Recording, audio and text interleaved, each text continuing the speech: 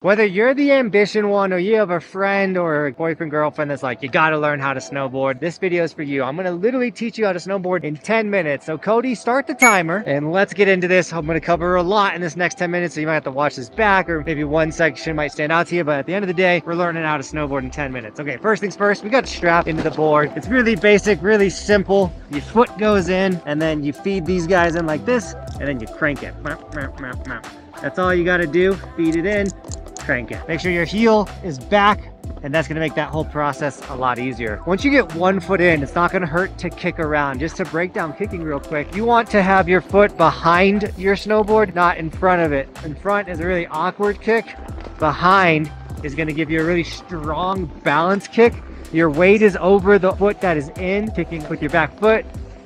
That's how you're gonna kick around on your snowboard. Strap in, kick around a little bit, you're gonna feel so awkward. Once you do that, it's time to fully strap in. You can sit down like these people that are all sitting down strapping in, or I like to kind of make myself a shelf. I'm gonna put my other foot in, make sure my heel's all the way back, and now I'm gonna fully strap in. Now we're snowboarding, we have two edges. We have our toe side edge and our heel side edge. You gotta find out whether you're a regular or goofy rider, and the way we're gonna do that is, one, if you've already skateboarded, the way you ride skateboarding should answer that for you. But essentially, we're going to just use our heel side edge, and then we'll eventually kind of get comfortable going one direction, and we're gonna decide like whether we're regular or goofy. So we're gonna first start with what is known as the heel slide. Let me get to the right spot. Okay, so the heel slide is this position right here. My toes are pointing towards the air. I got a little bend in my knees. I'm kind of squatting down and my chest is up. This is a heel slide, going down the mountain like this. Now, eventually, if I want to go faster, I kind of give myself a little bit of angle and I'm going this way. And then I can put the board 90 with the fall line. The fall line is if I took a ball and put it on the mountain, which way the ball would roll. That's your fall line. That's going to give you speed. Sometimes we want to fight that. Sometimes we want to go with that. But I'm going to be on my heel side edge. I'm fighting the fall line right now. I can go 90. That guy almost hit me. And go this way. We also want to start on a bunny hill, a nice mellow run like I'm on right now. We don't want to go straight to the hardest thing we can find. But the more angle you give yourself, the faster you're going to go. You want to slow down, bring that board 90 degrees to the fall line. Once you've mastered the heel slide, which is technically falling leap, we want to move to what we call a J-turn. Now a J-turn is when we're going to take the board, we're going to put it directly down the mountain. We're on our heel side edge, and then we're going to stop. Now the way we do that is, once we put the board straight down the mountain, we're going, I'm gonna keep this back foot flat. I'm gonna lift the toes on my front foot. Some people call it opening the door. Essentially, we're leaving this foot flat and we're picking the toes up on just the front board and moving this knee forward like this, and that's gonna create our turn.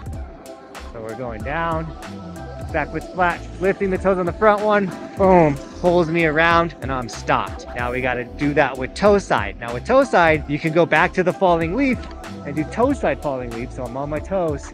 Now I can go this way until I feel uncomfortable. Then I can stop by putting that board 90 degrees against the fall line. Then I can turn my head and I can go this way with my toes. And then I can stop, and we just work and practice on that toe side edge. Now, once again, we go in both directions. So whatever direction you feel the most confident in, it's probably your direction of riding. Regular riders are left shoulder forward. Goofy riders are right shoulder forward. All right, so now we can do a toe side J-turn, which is the same thing. We're gonna point down the fall line, gain speed, boom. Now how we do that is we keep the back foot flat and then we press onto our toes on the front foot. The back foot stays put, we press with the front foot. So we're on our toes, flat foot on the back, press on my toes, pulls me around. Now when we're doing these falling leap drills and J-turn drills and stuff, our body position does matter. We want to be in a stacked position, shoulders over knees over toes, our belly button essentially over whatever edge we are on. So if I'm on my heel side edge, my belly button is centered over that edge. I'm not bending over like this, staring at my feet. Like this is a horrible way to be doing it. Get that chest up, belly button back. Same thing with the toe side. If I'm on this edge and I'm riding, I got the bend in my knees, my belly button is forward, not bent over and reaching through the ground, and leaning back is a horrible position to be in.